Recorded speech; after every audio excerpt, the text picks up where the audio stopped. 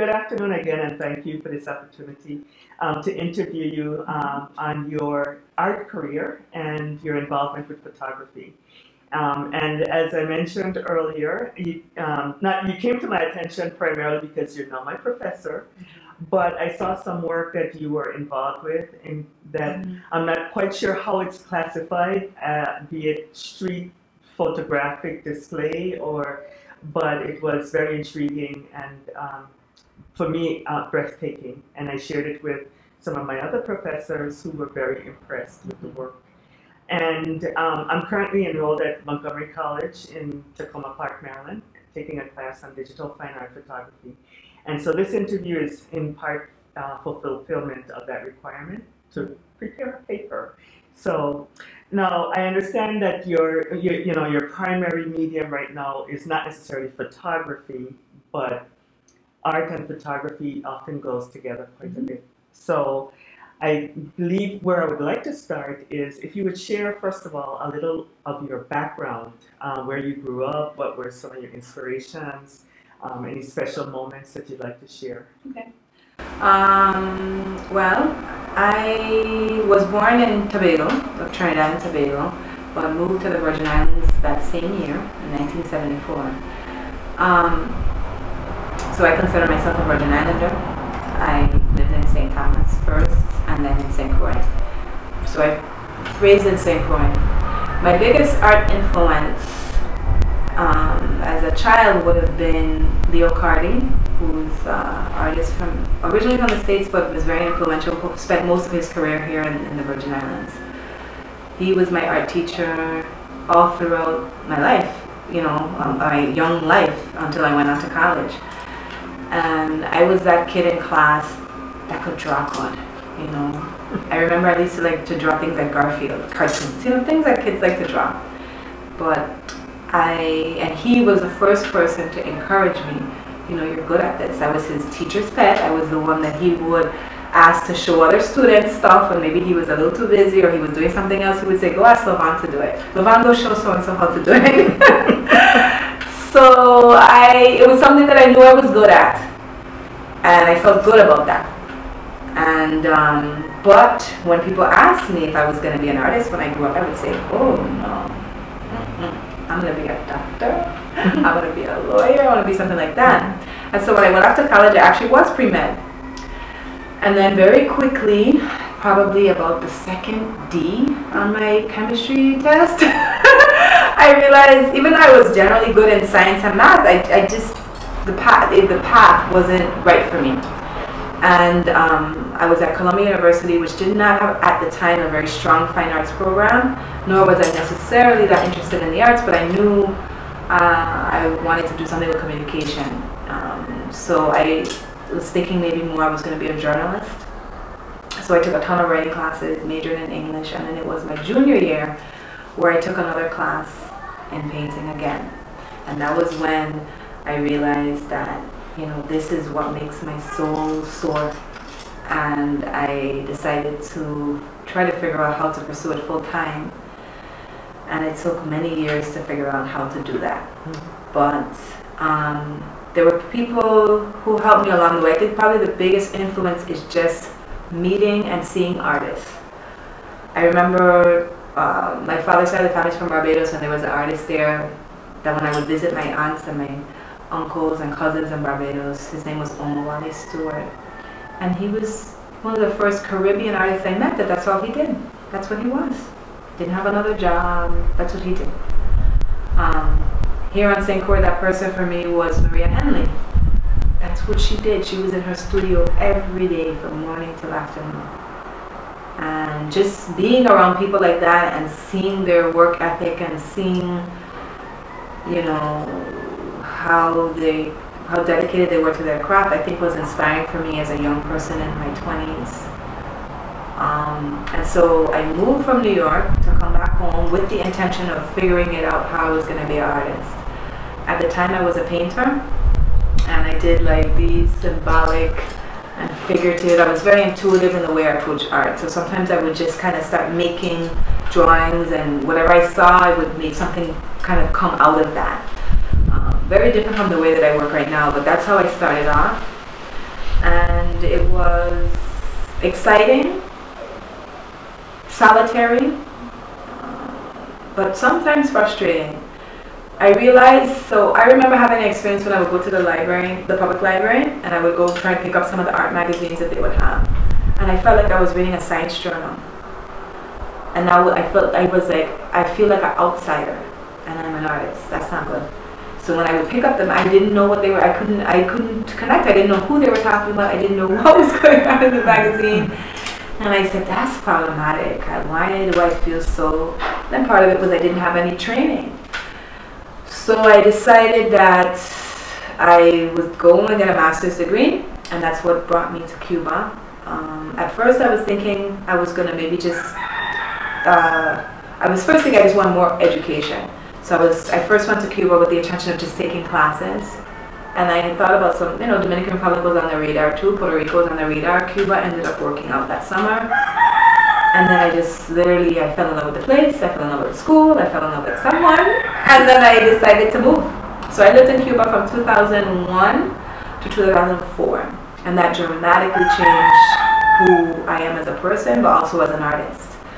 The first few months I was there, I met a woman by the name of Tanya Bruguera, who is a very well-known Cuban artist on the international scene, and her work is primarily based on performance art work.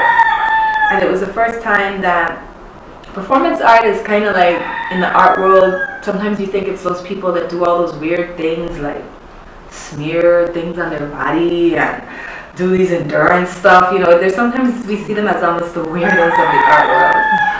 But the program really focused on the way that art can connect to everyday life and how gestures and behaviors and the things that you see around you, how you could put that into the art conversation.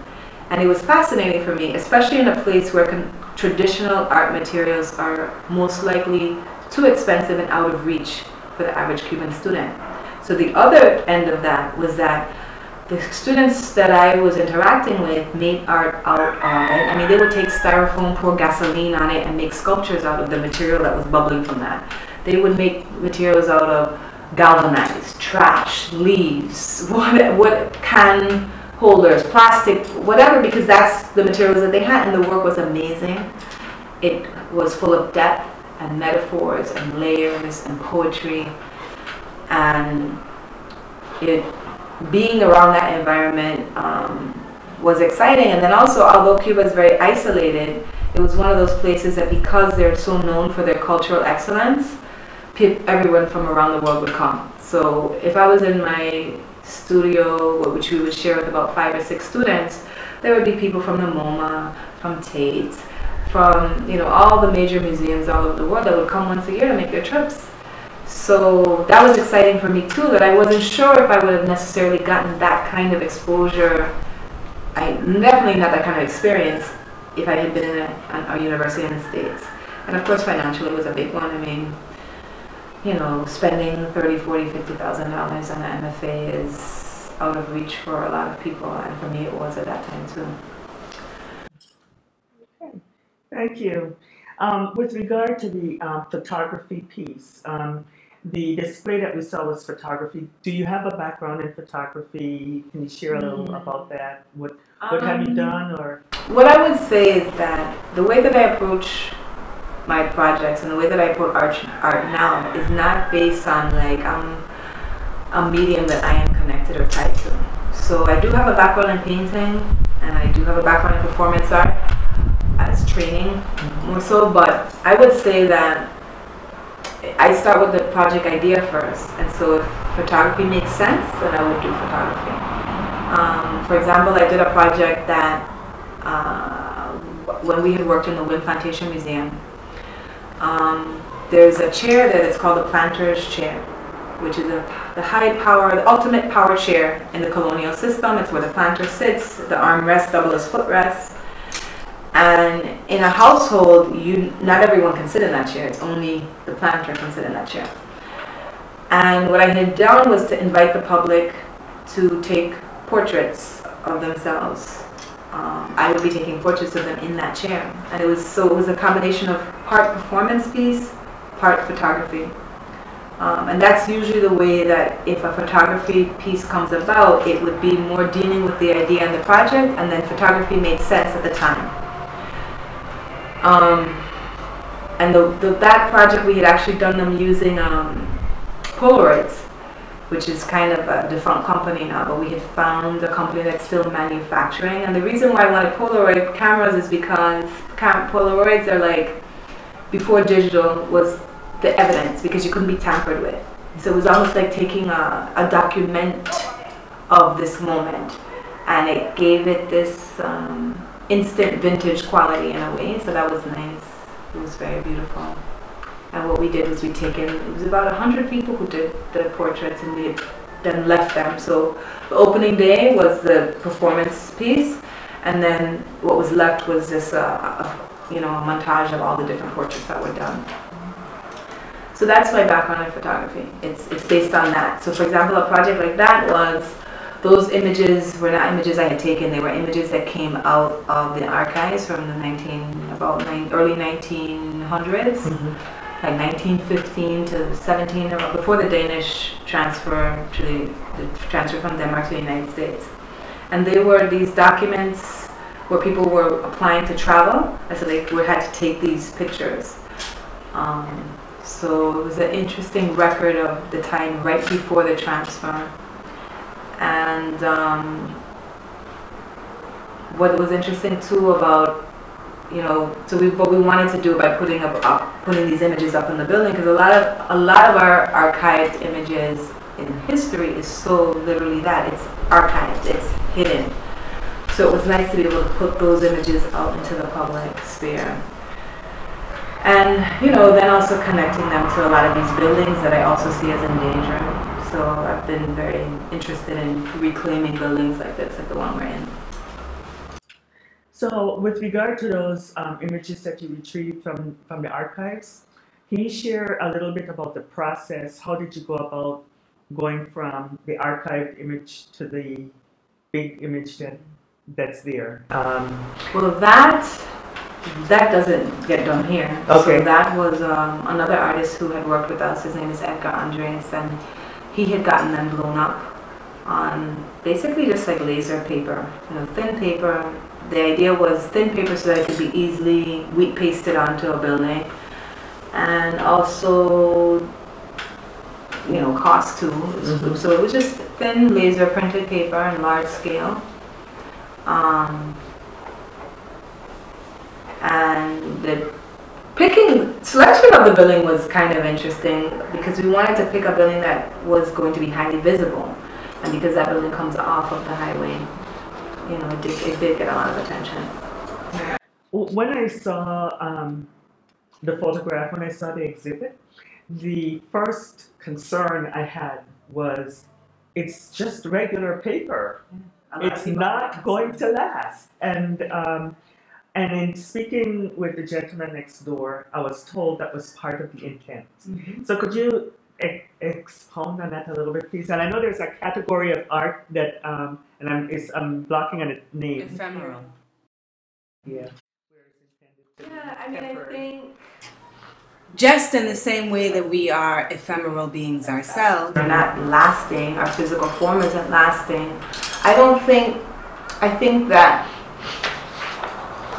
the same decay that would start to happen to that image and that feeling that you had, like, I think it's also what I wanted people to have about the buildings, because a lot of those buildings are abandoned and neglected. So it was also this connection of our neglected history, but to remind people that people lived in these buildings. I mean, most of the people that would have been in those pictures would have lived in the towns. And so that people make that connection, because sometimes we see the buildings and they become invisible. Our history becomes invisible, people become invisible. So the temporality of it was to highlight that nature as well. Okay. That being the case, that being said, and as visually pleasing as it was and expressionistic, do you have plans to redo or do something similar, maybe on the same scale, a larger scale, Any? Yes, but not necessarily with photographs at this time. Okay. So yeah, I do have a few other projects I plan to do with the buildings. Mm-hmm. One of them that I just pitched it to the art club at the university to see if they want to help, because they're so eager. They actually helped to put those up at the time. Okay. Was or is a project that's going to deal with doilies. Mm-hmm. A lot of my projects have been very interested in the aesthetics of Caribbean interior decor, but the real Caribbean, not the, you know, the Caribbean that people do see in a resort or hotel, like how our grandmothers used to decorate their house, how my mother decorates her house, where she has on her furniture, you know, these little crocheted doilies or lace doilies that you go and buy, and it's a protective quality. You're protecting the wood. It's also decorative, but it shows a level of care and attention to your home. And so one of the things that I want to do is to collect a bunch of those and to sew them together so that it covers some of the buildings, which I think would be a really dramatic and beautiful project. And that also again signals the same you know, these are the same way that your mother or your grandmother is trying to protect this armoire that she had. It's the same feeling that we should have to these buildings. These are handcrafted, you know, buildings of our ancestors. Why are we allowing them to languish like this? So those are some other projects that I have in the works. Okay. And my next question has to do with, excuse me, career. Having chosen an art career, looking back, any regrets and any thoughts about where you're going, you know, in the future with your art career? And appending to that as my final question, what advice would you have for young people, for educators, and for life learners like myself? Okay. Well, the same woman that I mentioned before, Tanya Bruguera, was my mentor when I was in Cuba. She was the program director and the teacher, main teacher of the program I was in. And there was a component of the program where in Spanish she would say, "Hay tu arte," there's your art, y hay tu carrera, there's your career. And both of them require equal amount of work. You could have someone who has amazing artwork and they do not have no career, you know. And by career, we're not just talking about money, we're talking about exhibitions, we're talking about exposure, that, you know, nobody knows about your art, even though it's excellent. And then on the other hand, we know people who have amazing careers, but their work is bleh. But at the same time, it shows what the marketing and the networking and just pushing, being professional, what that means. So we worked a lot on that, meaning that we had to practice a lot talking about our work, presenting our work to curators.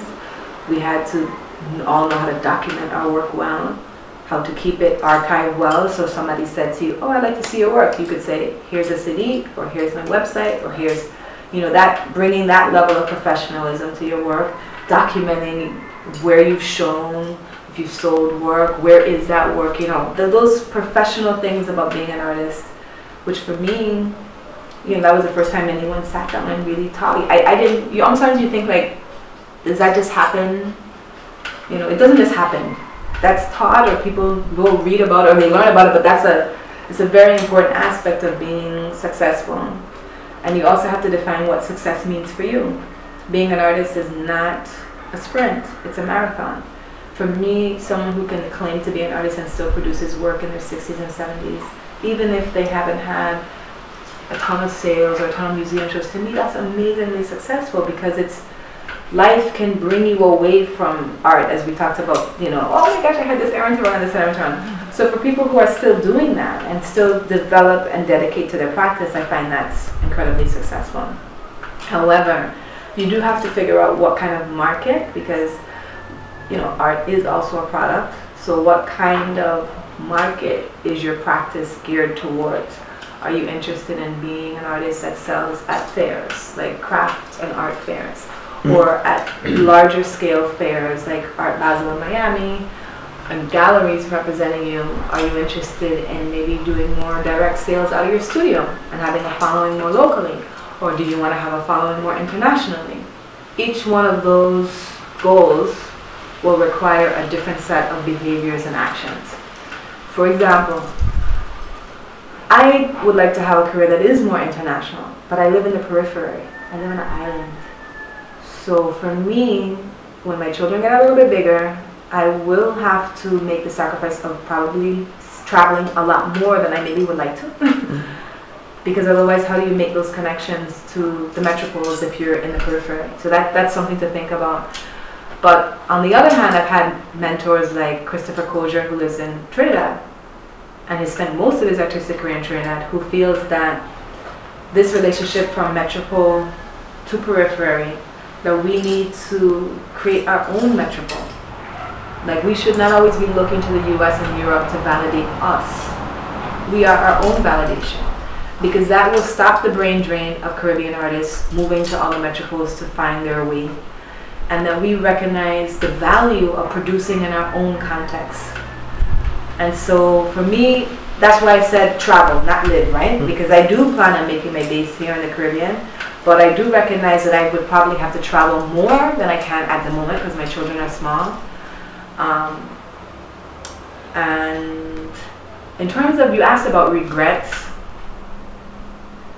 sometimes I feel like I should have traveled more when I could have, meaning without family and kids, that I should maybe have lived in Europe for a little bit to kind of establish some of those connections, to have because now I feel like I'm having to kind of start again, you know, just like any person who stops or slows down a little bit when they're having kids and they focus on that. That's the only regret I think I would probably say that I have. But I had a very strong experience happen to me when I was in Cuba that made me really understand what will always come first. I was working on my thesis exhibition. You know, it was a very large project. It took a lot of work. I was very focused on it. And in the middle of that experience, my father died. And I knew my father was sick. He wasn't terminally ill. But I remember thinking to myself, I just need to finish, and then I'll go home. And no, you know, you don't have any control over death. I mean, nobody. But I remember at my thesis exhibit breaking down and crying. And I said it wasn't worth it. I should have gone home and seen my father. And that was a hard lesson to learn, but I learned it. So art is so important to me. It's very passionate, but it's not worth my family. And so that will come before. And that's okay. That other people will make a different choice, and that's okay for them. Thank you for sharing that. Yeah. And in fact, that's something that I've heard from other artists as well, that it is easy to become so consumed with what you're working on that it's easy to to miss some of the more important things in life. So I understand that. Thank you. Sorry to hear about the passing of your dad.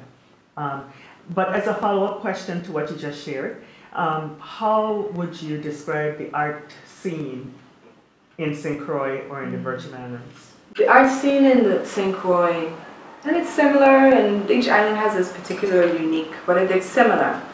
So we live in a place that's a U.S. colony in some ways that's very expensive to live. The average person here works 2 jobs, right? And still struggling. So imagine more for an artist. What typically can happen, like for example, when I first started painting, I had people interested in collecting my work. The people who collect, they bought it. But that pool of people dries up quick. I mean, and then after that, okay, now they have 2 and 3 of your paintings. Are they really going to collect 10 and 15? So the people who are starting to get people to collect, there is a limited pool. So it forces you to do one of 2 things. You have to expand your market beyond the local scene, or you also probably need to supplement your income with not just sales of artwork, which I think is it's pretty much true for the majority of artists. And that's okay. You know, we don't have to define being an artist as you have to only live from that. Because even very wealthy artists probably make money doing other things too. Whether they make investments, they create businesses for themselves, whatever it is. You can make money, you know, you don't have to connect the success to making a living. I think that's very important for artists to understand. So I think that the scene that we have here is that, one, a lot of local young people, or just not even young, just local artists, are producing work that in some ways caters to the market that we have, the kind of work that people would want to put in their homes, because that's the market that we have. So that might include cultural scenes, nature scenes, beach scenes, flowers, mokojumbis, you know, like I said, cultural, a mixture of cultural and nature scenes. Not necessarily work that is very critically engaging, because sometimes that work is a little hard for someone to say, do I want that in my house? And so what artists who want to do critically engaging work, you have to develop skills where you know how to raise funds to do those projects, or you fund them yourself by making money somewhere else. So you could fund your projects by writing grants, which we have a Virgin Islands Council of the Arts, which you can get grants to do projects. And sometimes you're able to make connections with businesses, depending on what your project is. And maybe they will fund part of it, or other organizations. Then we have a large population of, I guess you would call them continentals, that are produced because they are in semi-retirement or retirement, are now taking this time of their life to produce work. They moved to their dream place and they are now dedicating themselves to the arts. So we have a large community of artists like that as well. And they tend to produce work that's also nature-based, cultural-based, technique-based. And I think sometimes it's because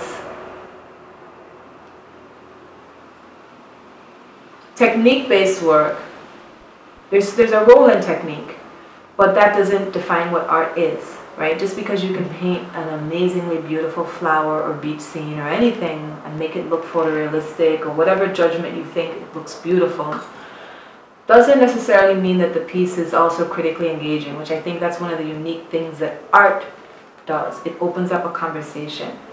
It has layers of metaphor in the image, in what you've done, that I think when you were commenting a little bit about your professor saying, well, this may be a beautiful photograph, but it's not necessarily art. And of course art, you know, the definition is blown open. But when you're thinking about work that's critical, that engages a concept, you know, you can have a work that deals with flowers, but maybe you've done a series of flowers that people use to poison their slave master or something. Then all of a sudden the work now has another layer. So this beautiful seductive image also has a layer that's actually violent to it, that you, and a resistance, you know, but it's the same, it could be the same images, but it now has another layer because of the investigation that you've done and the fact that you've picked certain plants and flowers to depict that have another meaning to it. And so that's the kind of work that I choose to do, because it's like, it's exciting to me. It's a way of learning about topics and things. Like even the Cheney paintings that I've been doing, you know, we've seen these images my whole life, really, but also always small, always as a fragment. And I was really interested in blowing these images up, seeing them on a larger scale, and the metaphor that's in there of like, this is like, we kind of live in this fragmented reality. We've created a reality out of fragments because we don't really have the whole. We don't have the whole of our African identity. We don't have the whole of our European identity. We're fragments of all of that, and we piece it together, and it's a beautiful, beautiful society. So that's what I wanted to create with these particular paintings. And I think art allows those types of ways to process knowledge that's so different from anything else. You know, by putting images together, by putting an image on a building, by putting it, you know, then it's like you start to see the connections that are formed, and you're like, oh, wow, look at that. So, and other people do too. They get the same feeling. You know, my humanities class, we talk about that feeling that you get when you get titillated by someone who can, because I mean, we can all write, we can all take a photograph, but someone who can put words together that makes you go, oh my gosh, doesn't that feel good when you hear that? You're like, oh my gosh, did you hear that? Oh my, the way you put those words. And it's the same thing, when someone can make an image that makes you go, oh, wow. Yeah. Thank you. And actually, you answered my follow-up question that I was going to ask, related to trying to bring it back to the photography piece and relating it to fine art photography. So I think you've addressed that very well. Thank you so much for your time. You're this welcome. Has been very engaging and informative, and I really appreciate it. Good. Thank you. It was fun. Okay.